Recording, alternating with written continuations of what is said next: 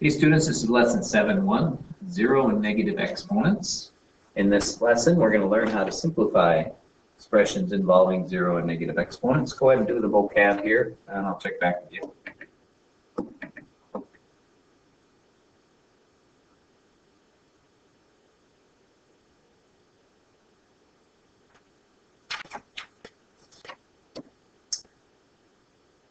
All right, I think it's important for us to just look at a pattern of numbers written in exponential notation and to come to a conclusion about what 0 exponent and negative exponents mean. And remember that an exponent represents how many times you're multiplying by that base. So when you increase an exponent by 1, like if I go from 2 to the 4th, which is 16 to 2 to the 5th, that's just multiplying by 2 one more time. Now the opposite of that is if I'm going from 2 to the 4th to the 2 to the 3rd, I'm dividing by 2.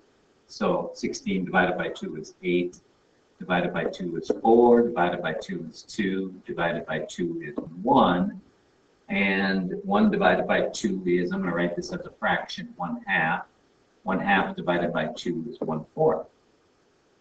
So, so what you can think of a negative exponents is dividing by that base that many times. And one thing you'll notice in both of these problems, so 10 to the 4th is 10,000, 10 to the 3rd is 1,000, I'm just dividing by 10 each time. So again, 10 to the 0 is 10 divided by 10 is 1. It turns out that any number to the 0 power is 1.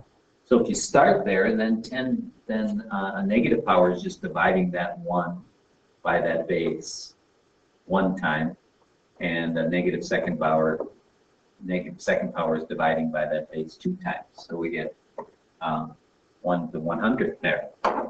So, and we can simplify these into a couple of rules. For every non-zero number a to the 0 power is equal to 1. So basically what we're saying here is any number to the 0 power, as long as it's not 0, is equal to 1.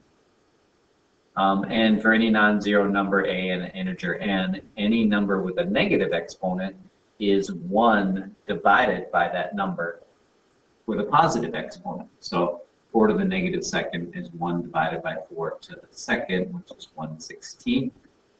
1 divided by negative 3 to the negative 5th power is 1 divided by negative 3 to the 5th.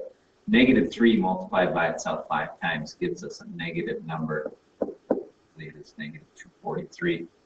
One other way to look at this is if you take a number like 6 to the second and multiply it by 6 to the negative second, you end up, and you can check this on your calculator if you want, but whenever you're multiplying by the same base with opposite exponents, it's going to equal 1, which tells us that these two numbers are reciprocals. So if I know that 6 to the second is 36, well, then 6 to the negative second has to be the reciprocal of that, which is 1/36.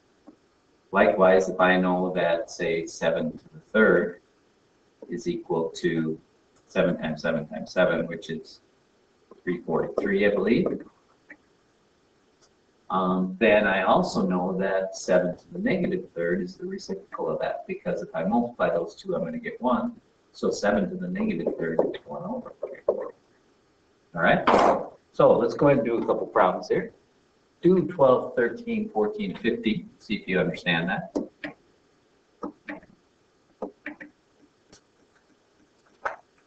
All right. So what is the simplified form of each of these? So our rule says that if we have a negative exponent, it's the same as 1 over the number of positive exponent. Also, you can think of it as their reciprocals. So 6 to the negative second is the same as 1 over 6 to the second. You can also think of this as being the reciprocal of 6 to the second, which is 1 over 6 to the second, which is 1 over 36. Anything to the 0 power is equal to 1. All right, go ahead and try that.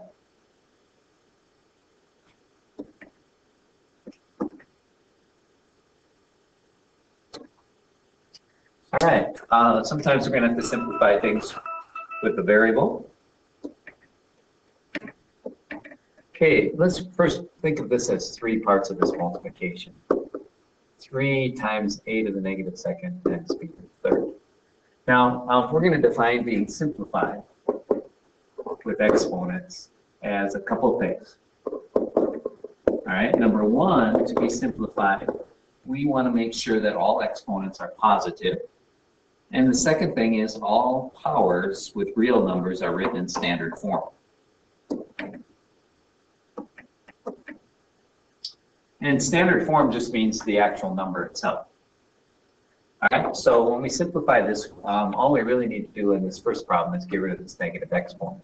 And so we're going to use the rule that a to the negative second is equal to 1 over a to the second times b to the third. Writing these all at fractions, we get 3 times b to the third as a numerator, and 1 times a to the second, which is just a to the second, as a denominator.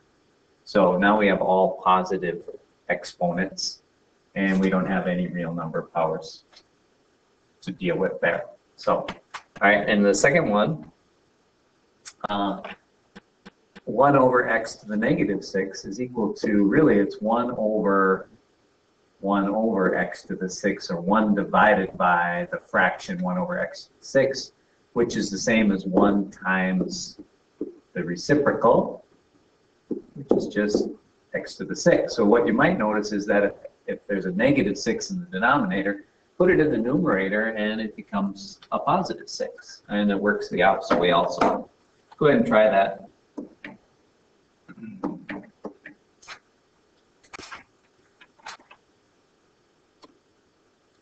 All right, evaluate an exponential expression. I'm going to show you 2 ways to do that.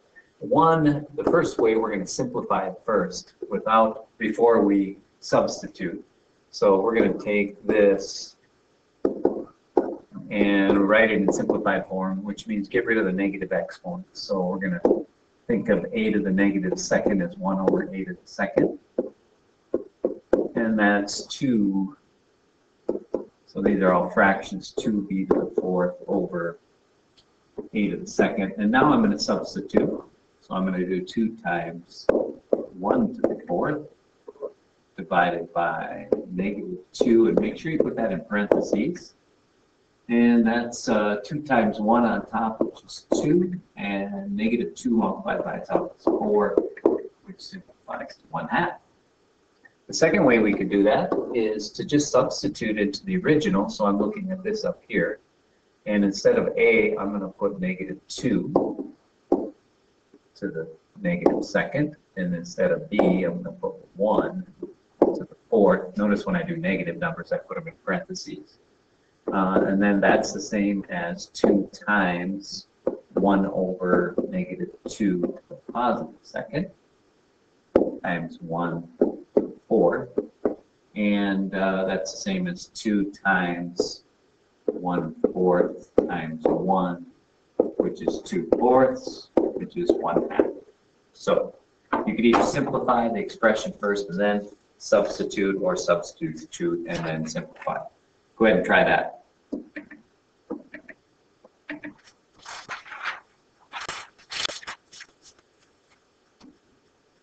All right, we can have exponential models also, or functions, and a lot of times populations are modeled by exponential functions, and here we have that population number doubles every 8 years. So doubling is multiplying by 2. So we're going to use t to represent the number of periods of 8 years. And we want to evaluate this expression for t equals 0, t equals negative 2, and then decide what that looks like. So I'm going to actually write this as a function, and since it's a population function, let's call it p. So we'll say p of t is 6,400 times 2 to the t, and we need to find p of 0, and we need to find p of negative 2. So I'm going to substitute 0 into the function.